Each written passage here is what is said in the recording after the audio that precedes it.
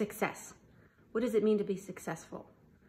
Yesterday, I listened to an inspirational video about success, and he talked about the fact that it's not the things that we do occasionally or accidentally that make us successful. It's the things that we do consistently or habitually that make us successful.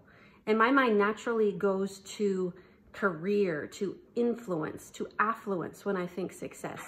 But I want to challenge myself to think more towards wholeness, joyfulness, healing.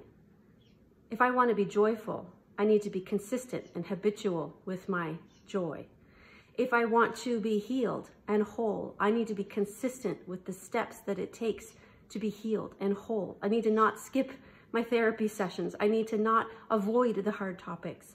I need to be vulnerable consistently, habitually. What do you think of when you think of success?